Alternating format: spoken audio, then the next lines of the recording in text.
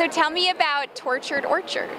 Tortured Orchard are a line of all-natural condiments, and they were designed out of the vein that my mom's a vegetarian and my dad's a diabetic, and working as a private chef, it always came up that people had lots of different lifestyles and dietary needs, so we wanted to create products that had maximum versatility, minimal ingredients, where you could actually read the label, taste what was in them, and have lots of uses, hot or cold.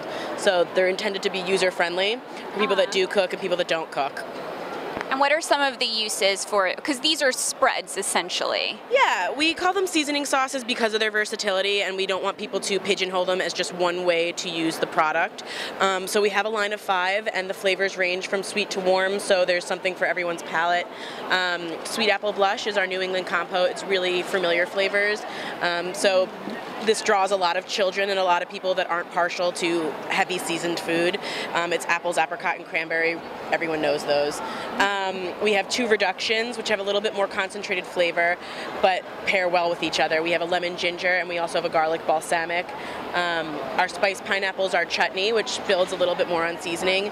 And then our newest one is our Carolina barbecue, which is our golden sauce, and it's the warmest of our products. So for the people that are seeking heat, that's the one for them. It's a mustard pepper dressing.